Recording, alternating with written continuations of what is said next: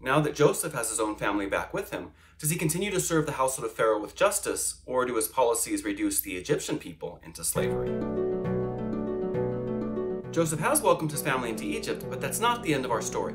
First, we'll see what kind of relationship they have with Pharaoh and the locals. Also, we're only a couple of years into the famine, and Joseph is still in charge and has some difficult decisions to make. And so, before we jump into the scriptures, let us take a moment to pray for the Lord's blessing as we read the sacred word. Joseph then said to his brothers and his father's household, "I will go and inform Pharaoh, telling him, 'My brothers and my father's household, whose home is in the land of Canaan, have come to me. The men are shepherds, having long been keepers of livestock, and they have brought with them their flocks and herds, as well as everything else they own. So when Pharaoh summons you and asks what your occupation is, you must answer, "We, your servants, like our ancestors, have been keepers of livestock from the beginning until now, in order that you may stay in the region of Goshen, since all shepherds are abhorrent to the Egyptians." As one who has not only lived in Egypt all of his life, but also was Pharaoh's right-hand man, Joseph takes this opportunity to coach his family on how to talk to the king. And he probably tells them more than just what to say, but also about the etiquette and the customs that they are to follow. And while it seems that his brothers followed his advice, his father, not so much, but more on that later. These verses also include a curious conversation about their occupation, and this again shows the shrewdness of Joseph and how he continues to protect his family and their descendants. There are a few reasons as to why Joseph makes sure to relay to Pharaoh and his officials the livelihood of his family, and the first has to do with the area that they will settle in. So let's talk a little bit about Goshen, which is not named in Egyptian sources. So where was it, and what was its significance? The area is thought to be the eastern Nile Delta, often called the Wadi Tumlat. This would later be the site of the city of Ramesses, which is referred to in the movie Prince of Egypt, as the up-and-coming pharaoh would be in charge of its construction. A gateway will open to the entire new city of white limestone, more dazzling than the... However, in the time of Joseph, it seems to have been an undeveloped property that was fertile enough to raise and pasture livestock. It was also far enough away from the cultural center of Egypt, which would be just as important for the Israelites. This is where Joseph initially had told his brothers that they would be living. Pharaoh, however, did not mention this land by name, but Joseph has a plan to make sure they will occupy it. And that's where the line about shepherds comes in. Joseph has two reasons for wanting his family to live in Goshen. One, it's a big, fertile piece of land. Two, it's far enough away from Egyptian influence. Now, Joseph is popular in Egypt, especially among the leaders, so they probably want his family to be near as well. They would want them to become Egyptians, just like the people of Shechem wanted to assimilate with them. But Joseph knows better. He knows of their gods, customs, and their pagan rituals. He wants to shield his family, particularly his impressionable brothers, from that influence. So he uses the best plan he has, using his awareness of Egyptian sensibilities. The plan is brilliant, yet simple. Tell the truth. That's all. Just tell the truth. Exactly. Egyptian life was based on a caste system, and shepherds were pretty low on that hierarchy. As we are told, they were abhorrent to the Egyptians. Now, tending sheep and cattle was a necessity, but it was not a clean job, and the Egyptians did not want to do that, and they were not high on the social structure. And so the Egyptians would keep their distance from them, but also they were guaranteed to have this great, nice plot of land. And so, let's hear how Joseph's plan worked. As always, he uses both wit and wisdom. Joseph went and told Pharaoh, "My father and my brothers have come from the land of Canaan, with their flocks and herds and everything else they own, and they are now in the region of Goshen." He then presented to Pharaoh 5 of his brothers whom he had selected from their full number. When Pharaoh asked them what their occupation was, they answered, "We, your servants, like our ancestors, are shepherds. We have come," they continued, "in order to stay in this country, for there is no pasture for your servants' flocks in the land of Canaan. So severe has the famine been there. Please, therefore, let your servants settle in the region of Goshen." Pharaoh said to Joseph, "They may settle in the region of Goshen, and if you know any of them to be qualified, you may put them in charge of my own livestock." Thus, when Jacob and his sons came to Joseph in Egypt, and Pharaoh, king of Egypt, heard about it, Pharaoh said to Joseph, "Now that your father and brothers have come to you, the land of Egypt is at your disposal. Settle your father and brothers in the pick of the land." Then Joseph brought his father Jacob and presented him to Pharaoh. After Jacob had paid his respects to Pharaoh, Pharaoh asked him, "How many years have you lived?" Jacob replied, "The years I have lived as a wayfarer amount to 130.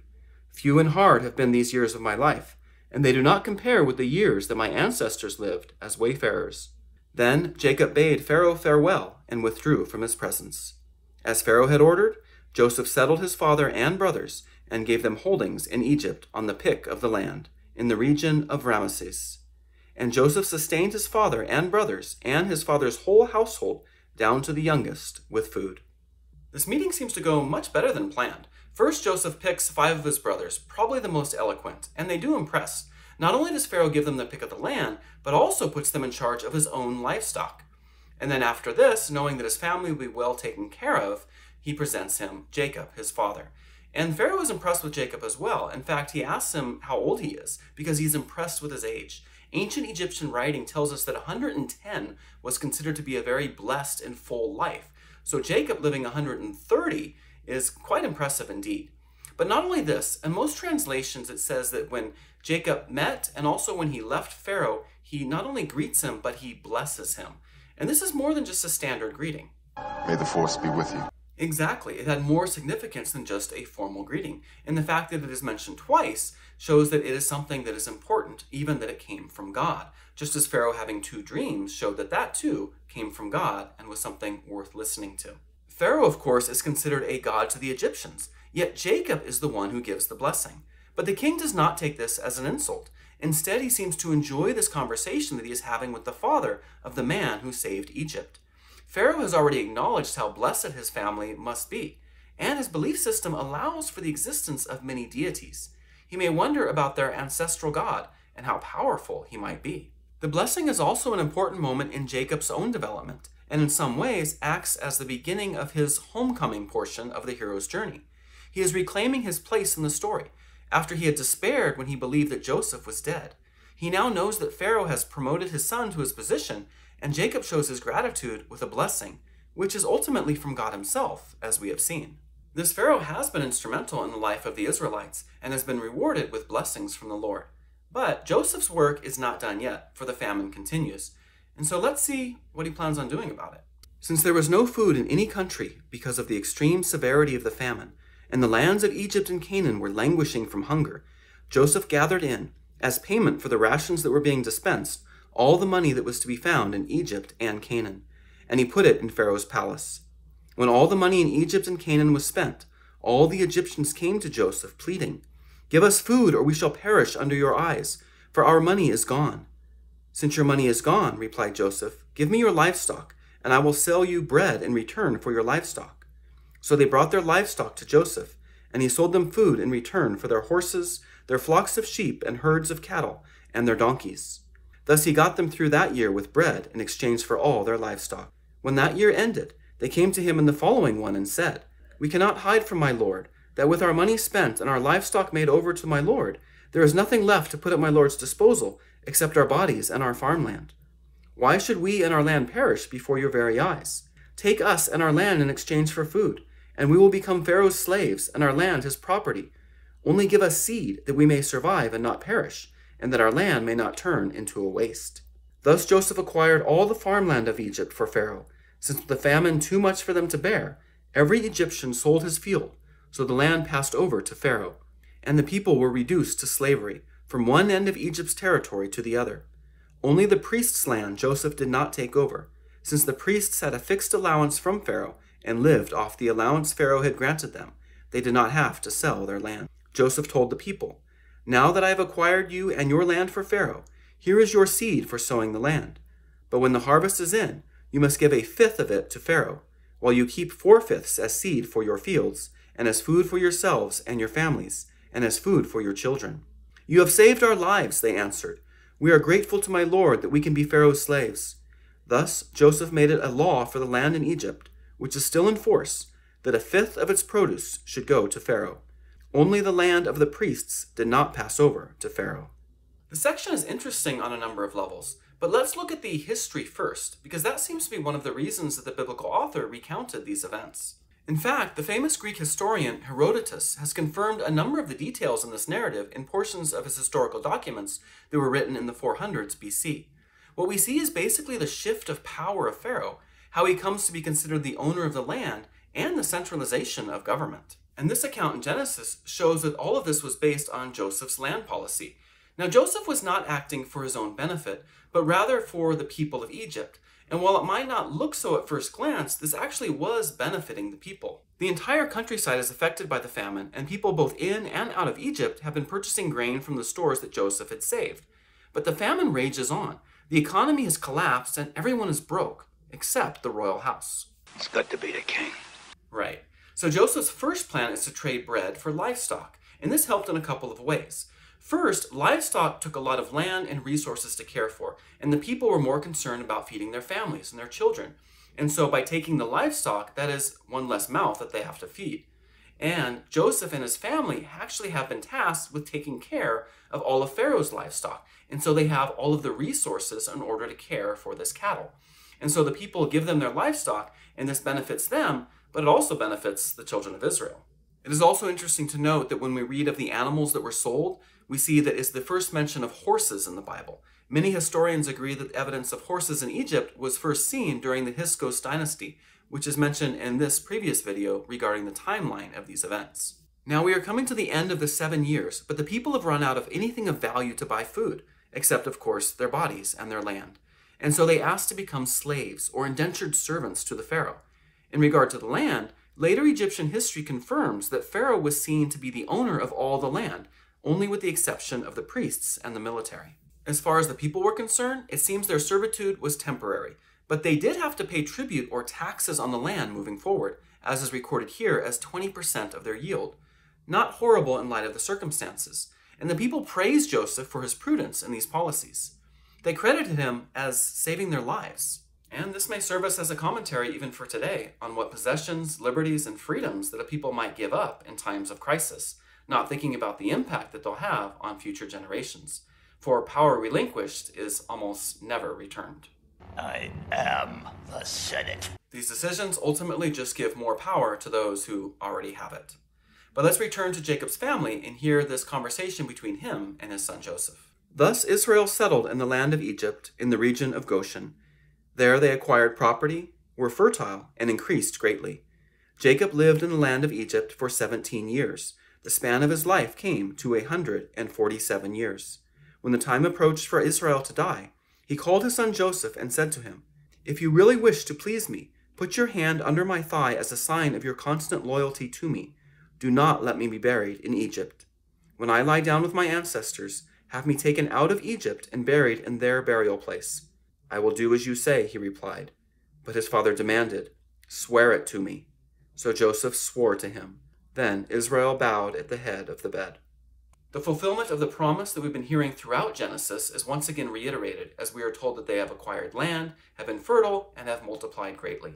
And then we hear about Jacob's age, and we should be conditioned at this point to realize that this indicates that soon we'll be hearing about his final blessings and his death. But that will have to wait till the next episode, because that will be dragged on for the next couple of chapters, because Jacob has 12 sons to bless, including a couple of grandsons. But in the verses that we just read, we have a promise with a ritual that should also be familiar to us, as we saw this gesture when Abraham sent his servant to find a wife for Isaac. In a similar way, this involves a promise regarding the land of Canaan, his wish to be buried with his ancestors and not in Egypt. It's interesting that he makes Joseph make this promise instead of one of his older sons. Well, not too hard to figure out, since Joseph is his favorite and the one who could be counted on to get things done. The first time Joseph agrees, he must not have had his hand placed under the thigh, or Jacob saw that he was not sincere. So he asserts his role as the father and demands that his son make the oath. But after Joseph swears, Jacob bows, which may be a callback to Joseph's dream in which his parents also bowed to him. What theological meaning can we find in these narratives today? Well, one of them comes from what Jacob himself says. When he's talking to Pharaoh, he says that he has been sojourning a long time. He refers to himself as a wayfarer. And this can mean, of course, of his journeys with the Lord and his family, but also showing that he is constantly in motion as God calls him and he moves. And also that they will not remain in Egypt. And this is one of the reasons that Jacob insists that he be buried in Canaan. He sees his life and the life of his people to be that of a journey. God has called them to follow him and be ready at a moment's notice to move. If they must stay for a time, that is God's will. If they must travel, that is also God's will. Life is a journey. full of unexpected turns. He also believes that the Lord has a destination for them. During this time, it is the Promised Land, which is understood to be in the presence of God. Christians also consider their destination and final goal to be in the presence of God. Another theme here is that God provides. And throughout this story, we have seen that he does it through Joseph, who acts as a prophet or an ambassador for God. But he doesn't just care for the people of Israel. His care also extends to the people of Egypt, whom he also tends to take care of. And this may be overlooked often throughout the Old Testament because we have so many stories of the conflict between the people of Israel and other nations. And yet here and in a few other stories, it shows that God's care extends beyond the chosen people. And one of the messages that we might get from this is that if God cares for those who do not even know him, how much more will he care for those who do follow him? So what other messages might there be for contemporary readers? While many today do not see every instance of misfortune or fortune as being attributed to God, divine providence is still acknowledged. The world is a tough and often confusing place, especially during this information age in which change seems to be the only constant. But those who do turn to some kind of faith or belief that there is something bigger than themselves, something greater to believe and even commit their lives to, often will find more fulfillment in their lives and realize that they are not alone. There's a scene in The Lord of the Rings, The Two Towers, which got me teary-eyed the first time that I saw it, and I don't remember the speech being in the book. But there's a scene in which Sam is talking to Frodo, and he's telling him about remembering the stories of old, in which the heroes wanted to give up, but they didn't. And in this scene, Sam is explaining that now he understands why. They kept going because they were holding on to something. What are we holding on to, Sam? There's some good in this world, Mr. Frodo, and it's worth fighting for. For Jacob and for Joseph, they knew who they were fighting for, and they knew that there was good in the world. And who they were fighting for was their family, and the good was the God who was leading them. And I think this speaks to the story of journey as well. While I began to look at the stories of Abraham, I made connections to the archetypes and stages found in the hero's journey, which I've referred to a number of times as we've been sojourning with the ancestors. It's one that is seen in so many mythologies and classic stories, even in the modern ones that many of us grew up with. They might also be referred to as coming-of-age stories. No doubt, each of you is somewhere on this journey. It could be at the beginning, which is an exciting place to be. Then there are lots of places in the middle, which tend to be the scariest bits. That's usually where the battles are. And some of you may be starting your journey home, which is where we see Jacob at this point. The good thing about these journeys is that the hero is never really alone. So something to reflect on might be, who is on the road with me? And I want to thank you for being with me on this journey. And I hope that you continue as we only have a few more episodes left before we conclude the book of Genesis. So next time we will see when Jacob blesses his sons. Until then, continue your journey and do good.